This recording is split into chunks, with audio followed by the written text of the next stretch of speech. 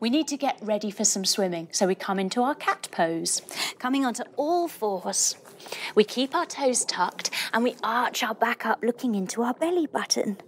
Then we dip our belly down and we wiggle waggle our tails.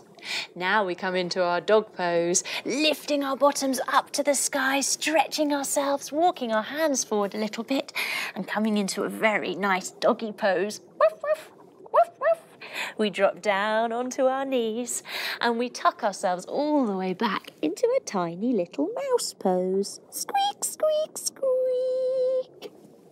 Then we sit up and we sit on our bottoms, hugging our knees into our chest, and we rock and we roll. Ready? Remember, tuck your chin in, squash a tomato under it so you don't bonk your head. Ready? Whoop. Woo. Very good, everyone.